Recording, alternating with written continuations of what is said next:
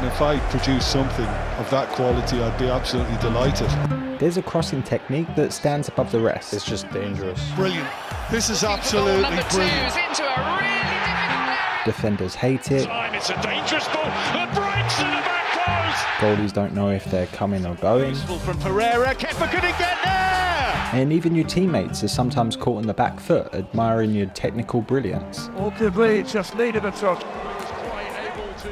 The technique I'm referring to is the whip cross. This flat, low-lying, spinning ball is cooked up with enough power and accuracy that make it a nightmare to defend, It's an own goal. but a dream to attack. What a balling that is. And today we're going to learn it, with 5 simple steps that can be utilised from virtually any crossing position on the field. And if you're ready, let's get into the first of the 5 steps. First up is the glance and roll.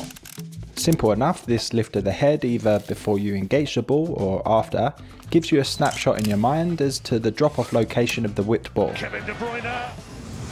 What you're looking for is a pocket of space somewhere between the defenders and the goalie.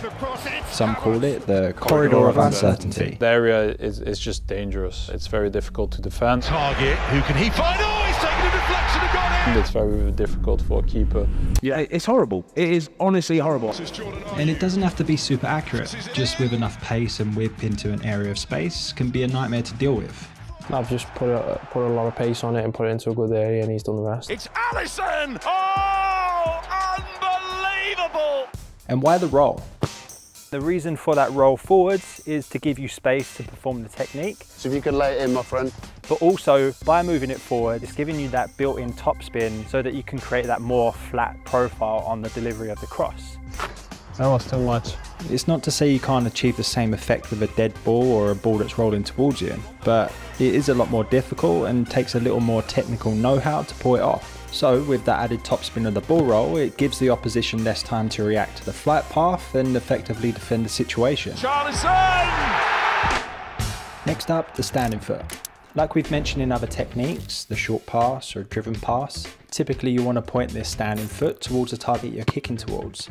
But because of the angle in which we're looking to whip the cross, that's just not going to be possible. Like, it's going to be really awkward. So instead, you want to angle somewhat towards that direction. You may find it's like a 45-degree angle to the target.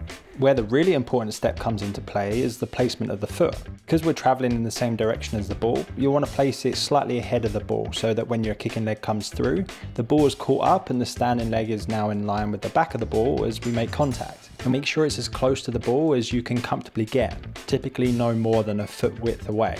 However, this is just a guide and not a hard rule. Just make sure you're not reaching, because that's when the technique runs the risk of going a bit wayward.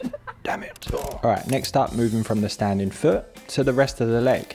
And this is probably the most important aspect to the technique and what a lot of beginners have a tough time with. Perfect. Go, Alex. Go. Because nailing this allows all of the following steps to happen. Remember how I said about the angle of the foot? Well, because you're not able to open that up fully, it means that your hips are going to feel more tied up than otherwise. So you need to compensate for that. And this comes in the way of bending the standing leg.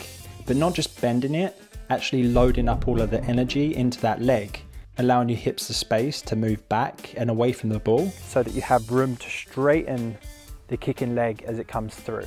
And that's step 4. It's this step that all of this has been building up to connect with the ball and generate power, whip, and that flat profile that your strikers can attack. It's all dependent on the straight leg on contact. Yes, using the hard part of your foot and connecting with the correct part of the ball is important, but if you haven't allowed the space for your kicking leg to straighten at the correct time, it means you're going to contact the ball with a bent leg, losing power, accuracy, making it super inconsistent. You rotate through the ball. And somewhat irrelevant what part of the foot or ball you're connecting with. Okay, lastly, the exit. Or the follow through, if you will. So because you're transferring the energy from the standing leg through that kicking leg, that energy needs to go somewhere. What I tend to do is come over with a nice arc to the kicking foot to get it down to the ground as soon as possible. That is crucial with developing the power, but also maintaining balance as you come through. If you allow that leg to just sort of go where it wants, you're going to either spin around and just lose balance, basically. So you want to bring that kicking leg down as quickly as you can And I find that I tend to drag that left foot out to disperse the energy, but you may find that you are more of a hopper onto that kicking leg. And I'd encourage you to practice this and just focus on repetition and sort of figure out how it feels. And test yourself. Test how close you can get the standing leg to the ball, how much energy can you put into that standing leg to give your hips the space, and finally, can you kick and hop onto the standing leg without stumbling? All are good to try out, but start slow and practice a bunch. Excellent. But you don't want to forget the arms. And this video right here will break down Beckham's technique and how he used that windmill effect of his arm to generate more curve, more power from a dead ball situation. So go check that out and I'll see you there.